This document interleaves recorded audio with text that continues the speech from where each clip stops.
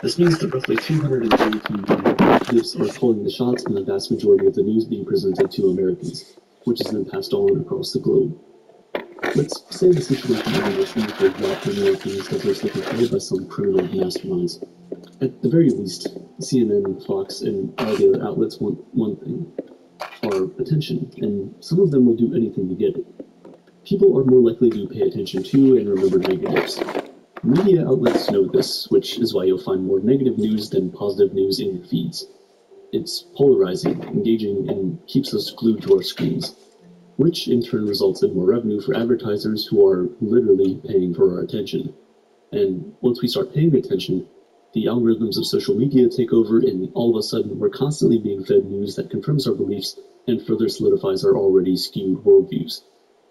It's no secret that controversial content, the content that triggers an emotional response, is the content that performs best, gets shared most, and circulates longest. So whether we like it or not, we become bombarded with an endless scroll of polarizing content that only manages to make us even more skeptical about the world around us and suspicious of anyone who does not happen to share the same exact beliefs. This kind of reporting and these stories that we propagate throughout our society end up dividing us instead of bringing us together like the stories of old did.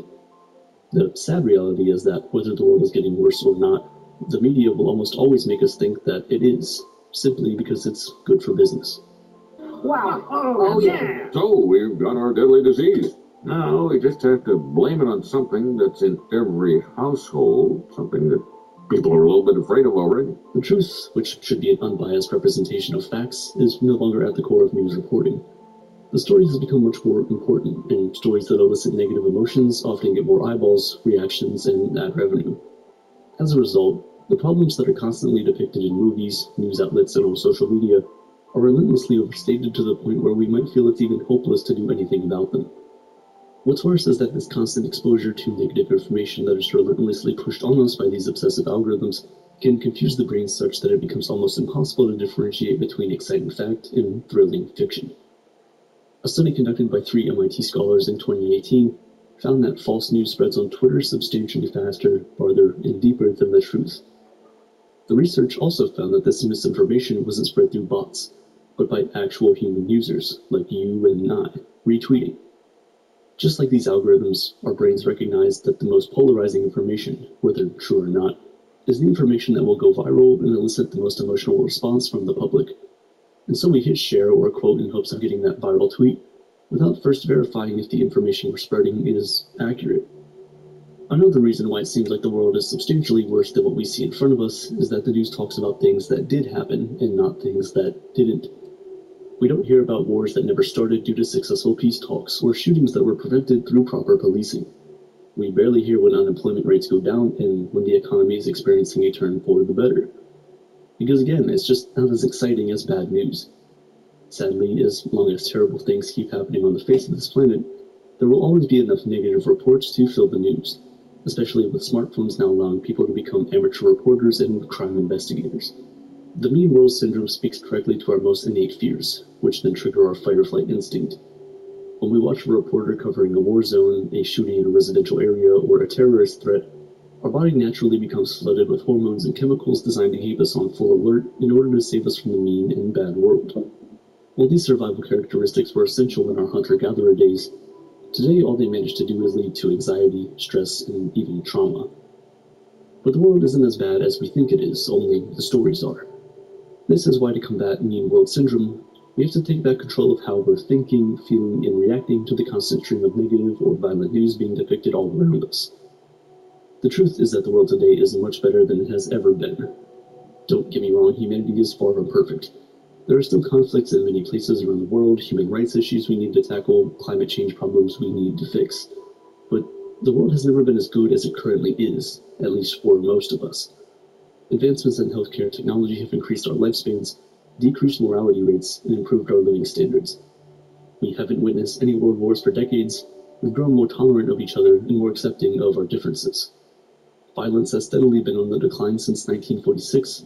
There have been fewer famine deaths in the past decade than any other time in human history, and extreme poverty has been declining literally by the second.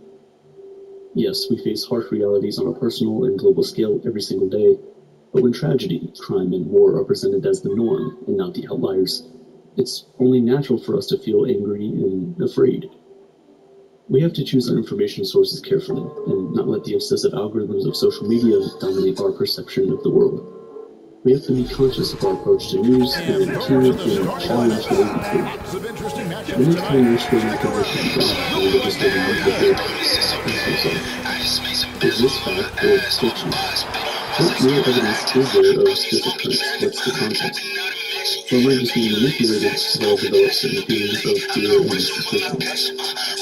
If you find yourself on your platform searching and listening to this content, be conscious of this.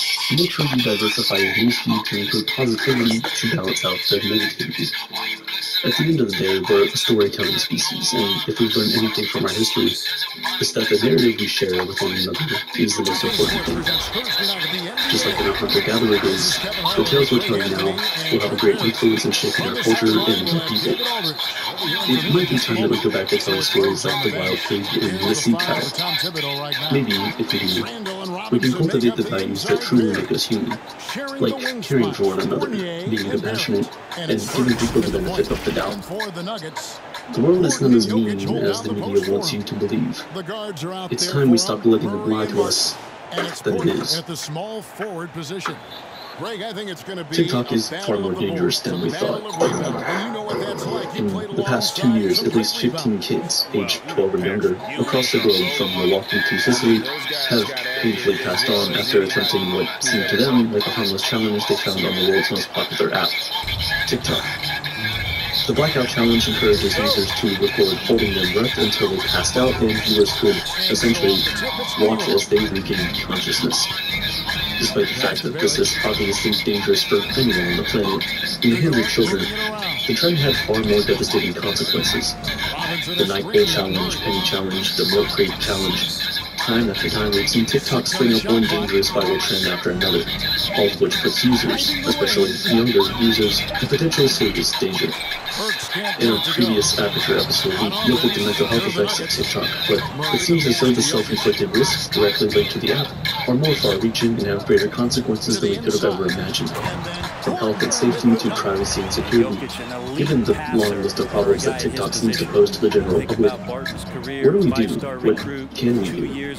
Can we fix TikTok, or should we just ban the app entirely? If you've opened TikTok, you'll find its genius upon first glance. An endless stream of content from strangers all across the globe, created specifically for you by one of the most refined algorithms humanity has ever created.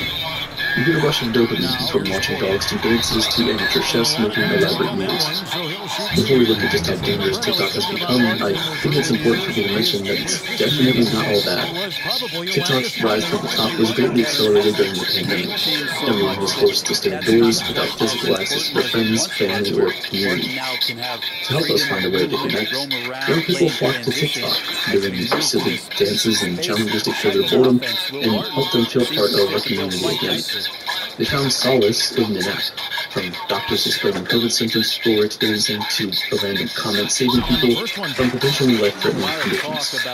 Whether you got bullied at school or you were living in an unhappy home, you could log onto the app and see other people in the same exact situation as you, offering help, support, and a sense of belonging. Sadly, the reality, as with most things, is that there's far more than meets the eye. Just spend a few minutes on the app and instantly you can see just how difficult, almost impossible it is to leave. Today's people spend more time there than they do on any other social media platform, with a global average of 96 minutes per day. And for some, the number is far greater than that.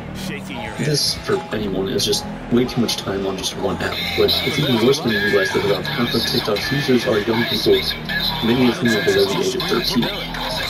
Creators and users who try to destigmatize mental health on the app see the benefits of more people learning and talking about these issues. Isn't that only the case, though, if users are getting the right information? One of the greatest problems on TikTok is that just about anyone can buy a scrub on Amazon and claim to be a doctor, spreading misinformation with ease. There's no formal fact-checking, so often we might just hear what we want to hear. If we have symptoms we're worried about, these news could have the WebMD effect that make you listening for dying when we're really just having mild allergies. When you think about it like that, you realize that the news pushed to us by TikTok can actually worsen what we're feeling. If we're anxious about the relationship or moving to work and are continually getting shown videos of other anxious people, is that going to help us feel better or make us spiral?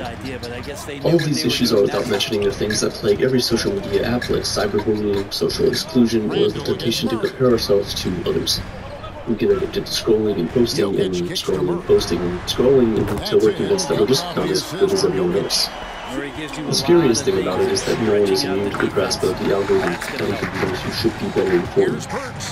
One doctor, Brian Boxer Walker, grew an impressive TikTok following by offering medical advice and reaching to other health-related videos. Knowing his audience, he fluent in Gen Z is going to be more relatable despite being middle aged. He became so obsessed with growing his following that his family had to stage an intervention to help him curb his addiction and push his channel as a healthy distraction rather than an obsession. It was unbelievable. We got hundreds of thousands of millions. Those are real effects. In late 2022, he released a book detailing his experiences with social media addiction. Creators have to produce new videos all the time to maintain the pressure and the burden that goes with it. It's real no matter what your age, education level, or the IQ score. In that sense, TikTok is a great democratizer of our time, but with debilitating side effects. Seeing all the dangers of TikTok, the big question remains, is this fixable? Is there a way to combat all those dopamine hits we feel every time we open the app?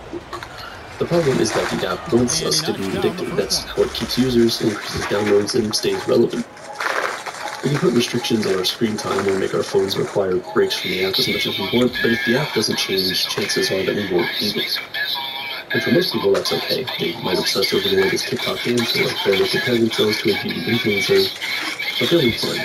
Their life won't be dramatically altered. But for kids, the potential damage is much higher. TikTok took down 41 million underage accounts in the first half of 2022 alone, but that's a fool's errand. Those users could just sign up again with a different account. TikTok's army of 40,000 global moderators can be potentially help to videos, but it's an impossible task to catch everything. Over a billion videos are viewed on the app every single day, and each mod would have to review 25,000 videos, and let's say the videos average out to around a minute each. That's still 416 hours of content to watch in 24 hours. It's literally impossible. So how do we protect kids?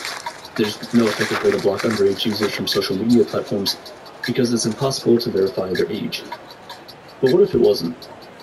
In 2021, TikTok met with providers of facial age estimation software, which can distinguish between a child and a teen and can work without directly identifying an individual or storing any data. This could be a game changer for an app that's trying to be safer for children, but unfortunately child safety isn't the only scandal going on on TikTok. Facial recognition technology on an app that's been accused of spying on its users and sharing data with the government wouldn't be a great look. We can't really talk about TikTok in today's world without talking about privacy.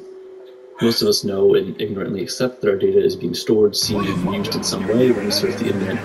It's the classic accept all cookies option without thinking. It was TikTok and its parent company ByteDance taking it to a new level. An internal investigation found that a group of ByteDance employees was found to be surveilling several US journalists who covered the app in an attempt to track potential anonymous sources. In 2020, the security update on the iPhone caught TikTok tracking the keystrokes of Apple users while on the app. But here's the thing, ByteDance isn't the first company to be accused of this. Uber and Facebook have been known to track the location of journalists who report other apps, just like TikTok employees were found to be doing. And in more than 124,000 documents leaked to the press in 2022, spanning 2014 to 2017, Uber was shown to be doing everything it could to bypass regulations across the globe. Meta, Twitter, Google, and even Apple all collect and use our personal data in some way. So what's the big issue with ByteDance? Geopolitics. ByteDance is a Chinese company. TikTok says that it doesn't share user data with the Chinese government, but politicians, journalists, and other critics are quick to call a bluff. China already has a practice of stealing massive quantities of data about Americans and other governments, but do TikTok and its billions of user profiles offer a more direct line? If the security concerns turn out to be true, we might see widespread fraud, hacking, or influence operations launched through the platform. As a result, United States lawmakers have issued warnings about the app and enacted executive orders to address the potential security risks it poses. Calls from inside the U.S. Congress have, in the feat of modern politics, brought Republicans and Democrats together against a common enemy. Closed doors talk between TikTok executives and the Committee on Foreign Investment in the U.S. have been going on for years. There's a security contact in negotiations with the Treasury Department on how TikTok will handle Americans' user data. All of this in an effort to fix things, to curb the threat, to limit our exposure as users. But will it work? Many think that contracts, talks, and hearings won't get the job done, that fixing just isn't an option. The calls to ban TikTok in the United States and many other countries grow by the day. The U.S. military banned the app in 2019. Now, TikTok is off limits on all government devices, and there's a bill sitting in Congress to prohibit it completely. Take a second to think what that would look like. The most popular app in the world unavailable in the United States. Whether it revolts, cheers, confusion, and restructuring of society is noted. Understand what is TikTok would be like if they further the translator video. This is Kentucky ban TikTok in 2020 after a geopolitical dispute with China. Of course, there are consequences.